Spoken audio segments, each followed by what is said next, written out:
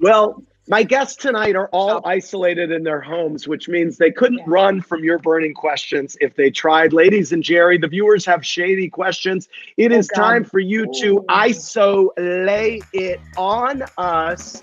Nene Leakes, I want to start with you. Tell me, why were you so against Kandi and Cynthia playing you in Kenya during the goddess party in Greece? Like, why just walk out and leave? Why not tell them how you felt instead of just pretending to go to the bathroom? Well, I didn't pretend to go to the bathroom. I was going to the bathroom and I wanted to leave and I left. But the reason why I didn't want to stay is because I feel like Kandi and Cynthia are all for Kenya and they were not going to play me fair. So I was like, I don't want to sit here and listen to this. You guys are not going to do me any justice. I would have been okay if it had been Kandi and maybe Tanya, or Kandi and maybe Portia or Marlo, somebody that I knew that was for me and that would be fair to me. Let me ask you this. Now that the reunion for Atlanta has been postponed, it's not been canceled, folks. It's just been postponed a little bit. What is one thing you most wanted to address at the reunion?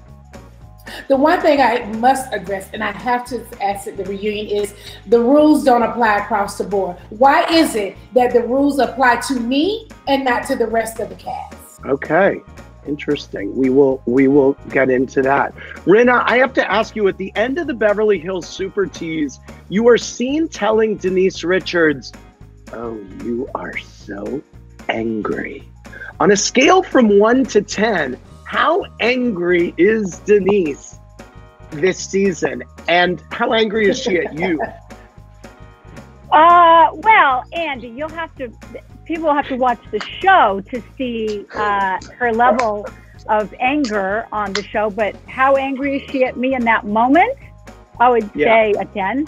A 10. Okay. Lisa, what did Harry Hamlin think about your recent naked bathtub Instagram while you were talking about social distancing?